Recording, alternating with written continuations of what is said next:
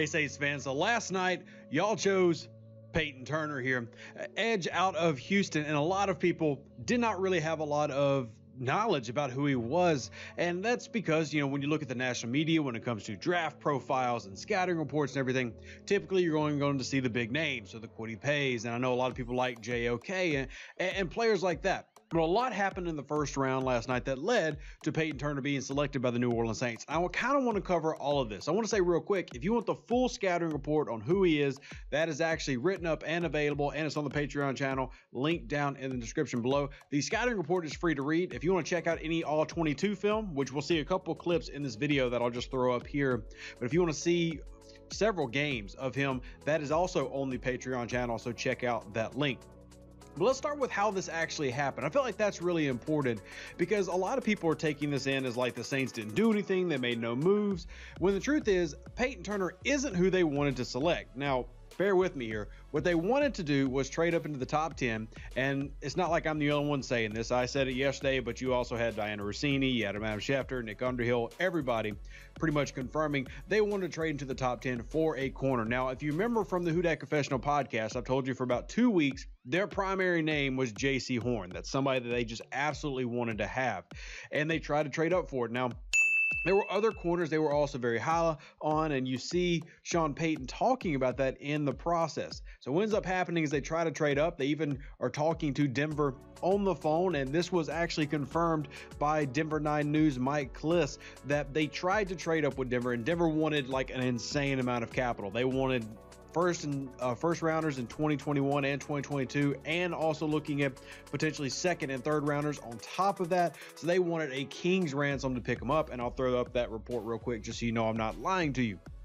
So the Saints wanted to move up and get their guys, and they couldn't do it. And then they had to just kind of let the draft fall as they may. And I've also told you that because of everything that went on this year, they only had a handful of guys with true first-round grades that they just loved and wanted to go after. There's still a lot of players that they liked. JOK, they liked, but they didn't love. They had other guys that, like Newsome, that they liked but didn't love. And Newsome could have been because of injuries, and that makes total sense.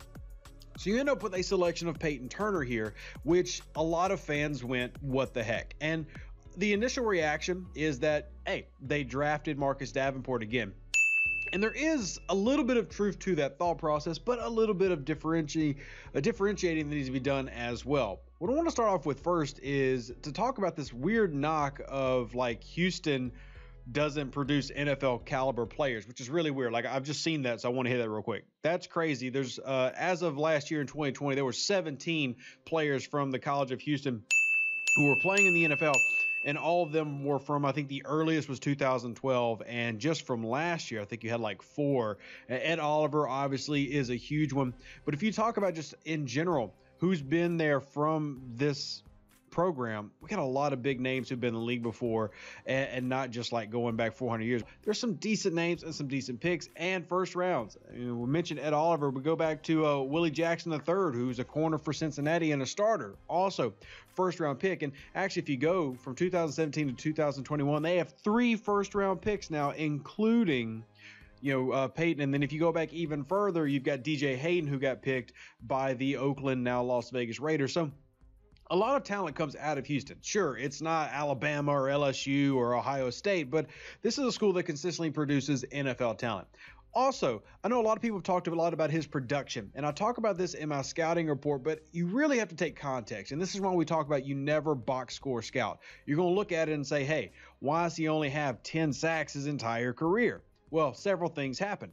One, I think this is the most important thing, remember that coming out of high school into the NFL, this guy was 215 pounds coming off an ACL injury as a senior in high school. So tears his ACL, is 215 pounds as a defensive end. And there were other teams like Texas and Kansas, other big teams looking at him.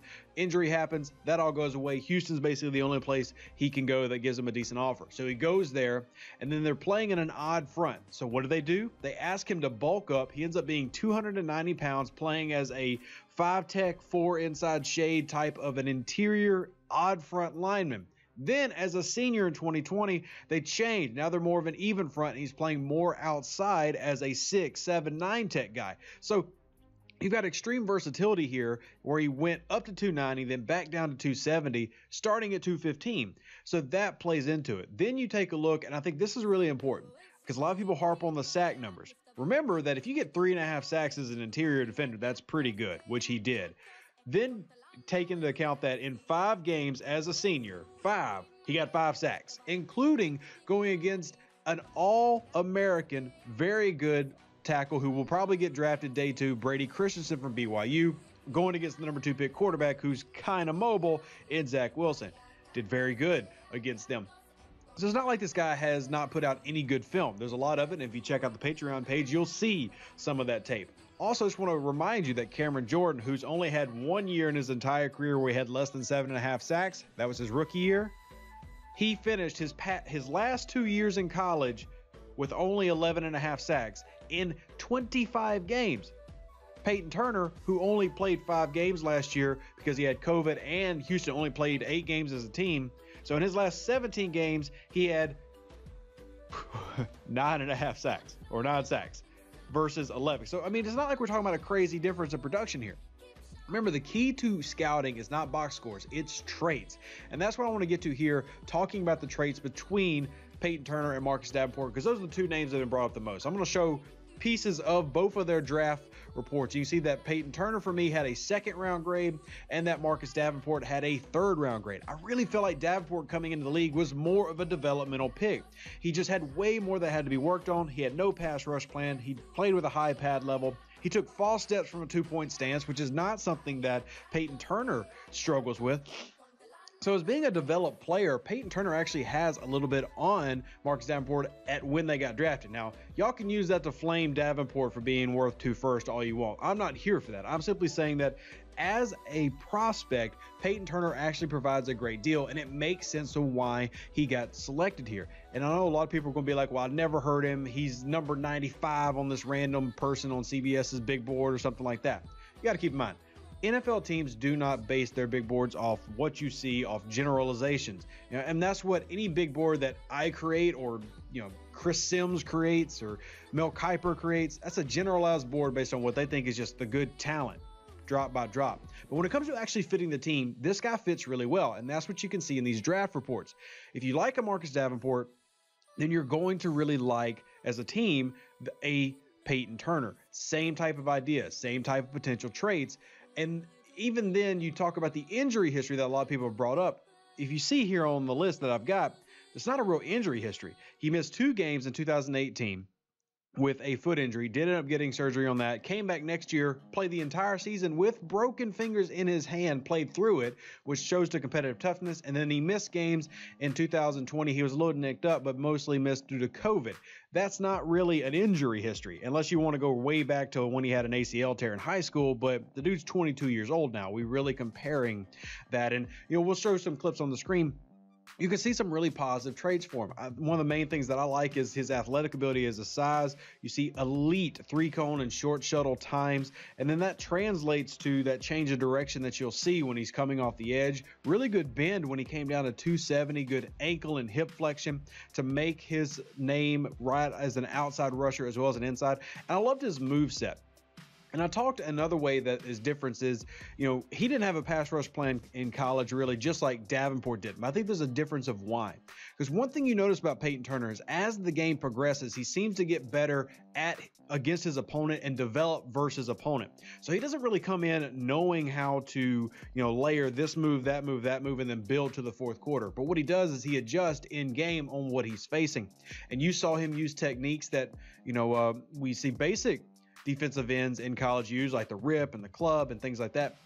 Then we also saw him, especially as a senior, use more advanced things like the ghost technique that Von Miller has made famous that other people use, but Von Miller is somebody that you can really see excel with it, using the long arm, using the bull rush, using a variety of moves. Still needs to learn how to stack those and build upon those for later in the game, but it does show that he can get there and that he understands how he needs to change and improve.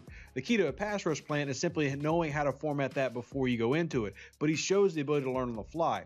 That's something that Davenport was still working on as a player in UTSA that Payton Turner, I keep wanting to say Ed Turner because of Ed Oliver, that Payton Turner doesn't have that same problem with, and that's something that he has shown that he's better at. And then just because people need to see this, remember a 9.74 RAS grade is what you had on Payton Turner. You had a little bit lower grade for Davenport, but he still had an elite RAS. But let's look at the actual mock draftable. I like it because it puts up in a nice little, circle chart, which makes it really pretty. Look at Marcus Davenport versus Payton's mock draftable athletic scores. You can see from athletic scores alone how he puts himself into an elite position amongst his peers. And that is a reason that you're going to fall in love with him as a team at the end of the first. And I say this all the time. The end of the first round is literally the second round with a fifth-year option. Almost nobody selected at pick 28 for any team has a first-round grade. And that's okay. I think Gil Brandt said it best that picks 20 through 40 should be their own round, because after you leave, there are no more blue chip or first-round talents. Almost everybody has some form of development that must happen for them to be successful in the league. But as you can see with these scouting reports and these clips, you can see a lot of positive with him. And remember, if you want to see full details of all these things, hit up the Patreon link. Hope you enjoyed the video. If you did, smash that like button. Who dat? God bless. Remember, we'll be live later today covering the day 2 of the draft. And if you're watching this after the fact, well, hopefully you just enjoy learning a little bit about your new edge player in Payton Turner, who also has a lot of experience sliding inside. So be interesting to see how the Saints utilize them. Who dat? God bless. We'll catch you on the next one. Peace.